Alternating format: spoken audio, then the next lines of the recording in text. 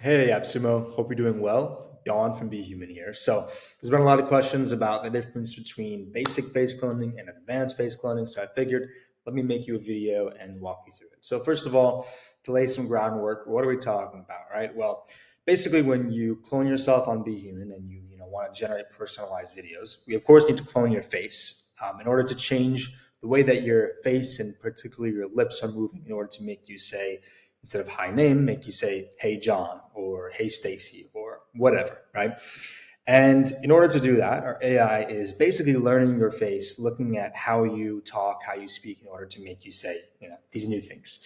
Now, basically where the difference comes in terms of our process between basic and advanced face cloning is in the basic face cloning, our AI looks at your face for only a couple seconds, and then it then generates the video. In the advanced face cloning, our AI is actually doing what's called training on your face. So it's looking at your face, but it's also trying to improve how it performs based on your face. So it'll, for example, try to make you say, as an example, it'll try to make you say apple, right? And then it'll look at how you actually say apple from the actual video you submitted to the platform. And then it'll try to compare and learning it better. So in doing so, it's more accustomed to your face and it's more familiar with your face. So it, in theory, should work better on your face in the future after it's done the training on it. So that's what the advanced face cloning includes. This all is done automatically.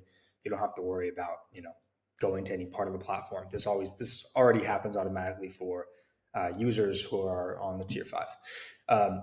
Now, to give you some context, right now the AI model we have in place, there is a difference, but it's rather slight. I've generated some examples for you that I'll show in a second. We're pushing out a new face cloning update in the next probably about 2 weeks. And it's unclear whether the difference will be slight or dramatic. We just don't know yet until it's out and live and we can really test it.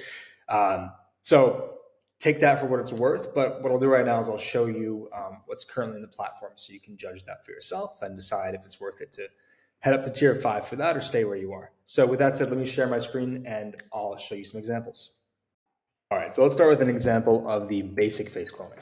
So I'll just zoom into my face here so you can see as much as possible. Of course, when people watch this video, they're not zoomed in like this. They're not staring at the mouth like this, but just for the sake of illustrating the difference, I'll go ahead and play this back. This is the basic face cloning.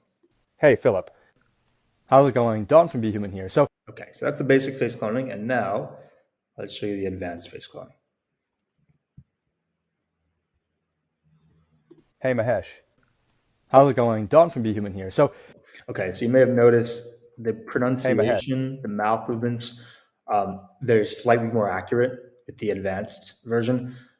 Although, to be frank, I don't think anyone would really notice if I had used the basic one. I don't think there would be any difference in terms of, being live and actually, using the product. So currently, the difference is quite slight. But, if you're someone and you want as perfect quality as possible, then, advanced is definitely going to give you better quality than basic because the AI is becoming more familiar with your face. So hope that helps. And if you have any questions, feel free to shoot them in the chat and I look forward to seeing you all on the platform. Take care.